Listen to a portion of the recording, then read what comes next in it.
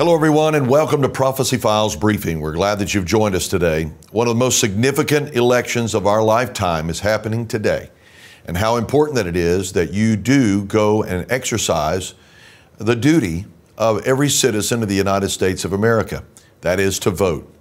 And when you vote as a believer, as a Christian, it's important for you to vote the Bible. What do you mean by that? I mean to vote the principles of God's Word. So when you are entering into the booth and you're going to make your selections, understand that it is righteousness that exalts a nation. It's also the fact that when the righteous rule, the people rejoice.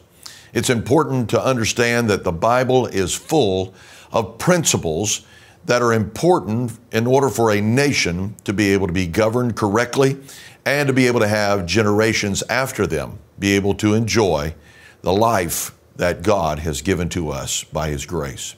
I encourage you to do that today. And in light of that, regardless of what the outcome may be, it's important that we understand as Christians, as believers, we're to pray for those that are in the leadership. So whoever may be going into the offices that are elected today, whether it be the White House or Congress, whatever that it may be, I would encourage you to pray for those leaders like you never have before. We're in a very volatile time, of course, around the world. And the United States and its stability is critical even for other nations. And I encourage you to be able to pray for the leaders of our country and those that will be elected today and beyond. In light of that, you can look into the book of Daniel and see what the future is going to be.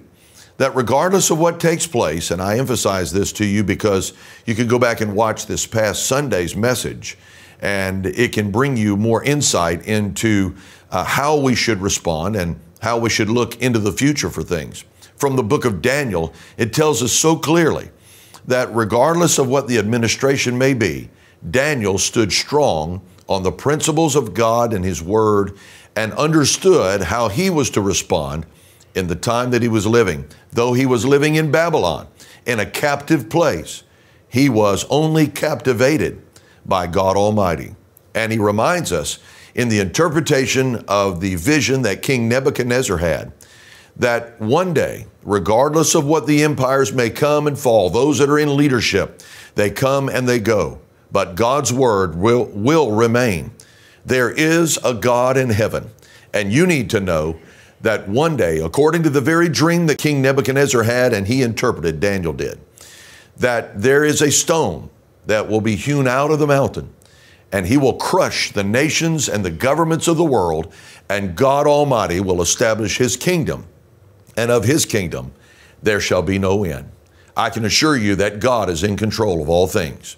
So today, keep looking towards heaven as He is imminently about to return, and keep sowing the seeds of righteousness and reaching others for the cause of Christ, because there is a kingdom coming, and that kingdom belongs to the Lord Jesus Christ.